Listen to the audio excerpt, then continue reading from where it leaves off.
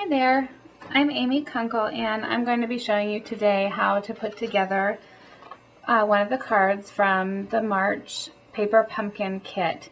If you're not familiar with the new My Paper Pumpkin program, you can go to mypaperpumpkin.com and learn about this great subscription service that you can have delivered to your door. Each month that you're enrolled, you will get a new box with different projects. The first month you'll get the clear block. I've put my grid on mine, so I'm going to use that. And you'll get the clear stamps to go with it. So you can see, you just stick them on if you've never used them. This will all come with your kit. And then stamp. Now you have the sample. You'll have a full color instruction sample.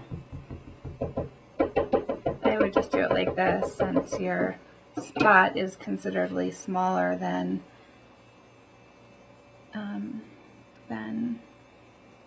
stamp your card. Snail adhesive is also another item you might want to add.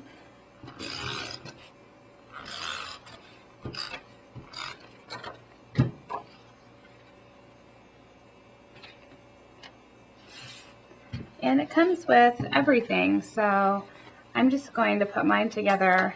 These are cardstock stickers. Sometimes you can use your grid paper. Grid paper is also very handy to line things up. I'm going to use a dimensional on my button, but I want to put a little bit of twine through it, because there's really no reason to have a naked little button.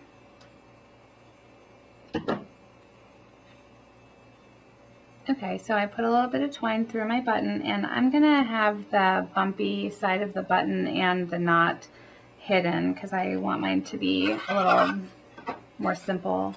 Then another thing you might want for your kits would be the glue dots. They're great for ribbon and embellishments of any kind. This one's not coming off. There you go. There's that. And then this stamp is, just take the other one off, put this one on.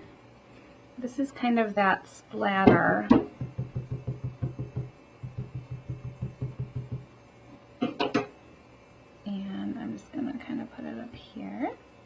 It's a little splattery. You can add as much or as little as you want. And the last thing is this little strip. So there you go. Now this kit will make 4 cards. There are envelopes as well, so you could stamp on your envelope if you would like. And for more information about the Paper Pumpkin program and to get signed up, go to mypaperpumpkin.com and select me as your demonstrator, Amy Kunkel.